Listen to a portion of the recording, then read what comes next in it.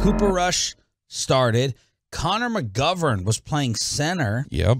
Josh Ball was playing left tackle as Tyler Smith was not available. Seattle going with a lot of their starters. Lockett was in there. Geno Smith is in there for a little bit. He eventually gets named the starter by Pete Carroll. Cowboys defense gets a bunch of turnovers, but I thought Cooper Rush I thought Cooper Rush and Will Grier were pretty awful.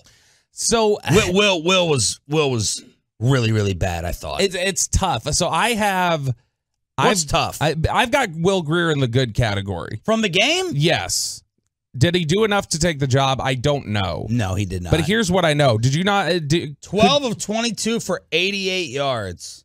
It was not great. I'm not saying the statistics look great, Did but it have also 2 touchdowns, and the rating was a 94.5. And it's tough. And he ran for another 26 yards. It's tough. The running was the only highlight for me. It's tough for, I think, Will Grier to get anything going behind that offensive line, especially when Josh Ball was awful at left tackle. And by the way, he really legitimately looks like a dude that, and I'm sorry to the Ball family if they're listening, you went out in Deep Ellum, you went out to any bar club Friday night, you picked a bouncer, and you said, you're going to come out here and you're going to play tackle in the National Football League. That's what it looks like every week with poor Josh Ball. Yeah, I think a bouncer would play with some more power. Here's the thing is that, and we go back to this point of, hey, Mike McCarthy, he said the other day that if the season started today before Tyron got hurt, Connor McGovern would start at left guard. Well, if you need any more evidence just to not believe what Mike McCarthy says about lineups or anything else, or to take it with a grain of salt, you can take the fact that in the pregame show, the Dallas Cowboys Radio Network pregame show, doing an interview with Brad Sham, he says, we're starting Matt Willetsko at left tackle tonight. And then they start Josh Ball. He told Brad that? Yes, he told Brad, well, let's go starting at left tackle tonight. He's lying about who's starting at left tackle in the third preseason game. What's he throwing off the Seahawks? What? It's like treating it like state secrets. It's the third preseason game. Just settle down a little. Why did McGovern play center? He had McCarthy had talked about that on Wednesday and said that they were planning on playing McGovern at center. And I think it's just because they recognize he's, the way McCarthy talked about it during the week was, hey, we just want guys who can, kind of cover some other bases. We'd like him to get some reps at center. We've been practicing him there, which they have. They've practiced Connor McGovern at center a few times. But I think it was just about getting him some reps in so that he could, get some game speed action instead of just in preseason stuff. But, man, the Josh Ball experiment at left tackle looked really, really bad. And so with that in front of Will Grier for much of the first half, I don't know how much we can totally blame him because he was running for his life in a lot of ways. And I think when you look at Cooper Rush, I know people couldn't see it on the TV broadcast, but that very first series, that very first third down, they get 3rd and 4, and you get one of the Seahawks defenders jumps off sides. They know they have the free play. It's a preseason game with the free play. Simi Fehoko is running down the seam wide open. He's got 30, 40-yard catch, easy. And what does Cooper Rush do? He throws it underneath to the dragging, Jake Ferguson.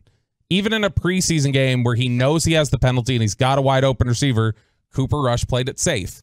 Will Grier doesn't want to play it safe. He plays with some moxie. He is tough. I think a lot of people were able to see that the other night. He'll take some hits. He'll welcome some physicality. And I don't think Cooper Rush does that. And I think you saw immediately with Will Grier in there, they ran more of what looks like their normal offense than they do with Cooper Rush because Will Grier is able to do some of the RPO stuff. He's able to move around and use some of that athleticism in the pocket similar to Dak. So to me, it's if Dak goes down, the guy who you can keep the greater majority of your offense in place, the guy who will play with the same sort of toughness as Dak and take some chances in these games and not just have to have you playing a conservative, let's play everything underneath and nothing else. That guy's Will Grier to me easily. All right, I'm just going to kind of go in order here. Okay. Well, I guess let's start with the intro clip. All this talk about Tyler Smith, first round, left tackle, offensive line.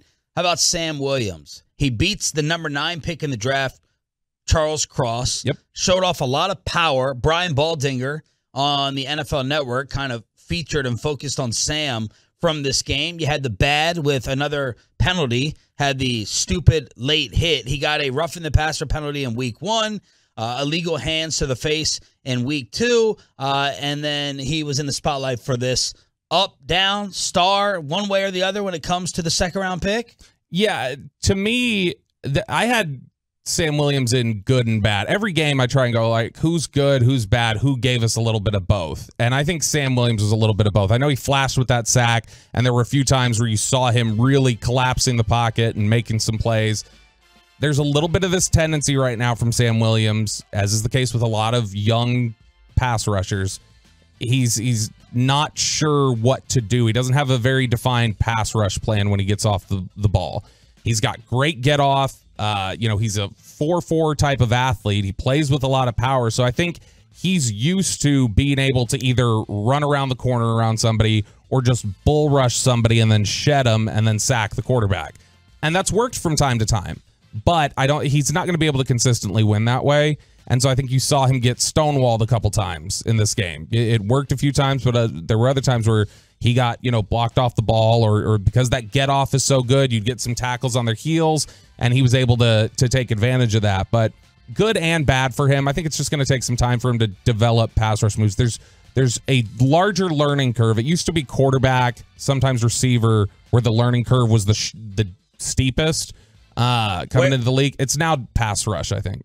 You think pass rush is the steepest? Yeah, because guys come in the league, they don't know how to use their hands, their pass rush technique. But you'd think with the way football is going, all passing, college, shotgun, spread it out, all passing, that you'd be focusing and know how to pass rush coming out of college. Just like receivers have like this extra advantage. People feel like rookie receiving classes are gonna, shoot straight to the sky. You're going after the quarterback even in college. Right, but it has become such a quick throw game that you have to win quickly, which he can win quickly at that level, because we talk about what a talent deficit there is on the offensive line in the NFL. When you jump it down to the college level and you've got an NFL type of future at pass rush with Sam Williams, then he's going to be able to take advantage with his athleticism over guys who are never going to make it to the league, that they're going to be doing, regular 9-to-5 jobs into the future. Where is Sam Williams in the DN rotation? I think he's going to be used largely as a, third and long passing situations type of pin your ears back, wide 9, which is basically just really wide alignment and just try and get to the quarterback. They have used him some, interestingly enough. I was surprised by this when we saw it in camp, but we've seen it in camp. We've seen some of these games. They've lined him up at 3 technique defensive tackle. They've kicked him inside in some of these third and long situations and tried to get him to take advantage of that get off. Because we talked about when Tyler Smith moved to guard, the bigger challenge there was it happens fast. They're right on top of you. They hit you right at the snap. Whereas with tackle, you've got a chance to get into your set and catch them a little bit. Sam Williams is a guy with that insane get off. You can take advantage of that at 3 technique because you can shoot the gap pretty quickly.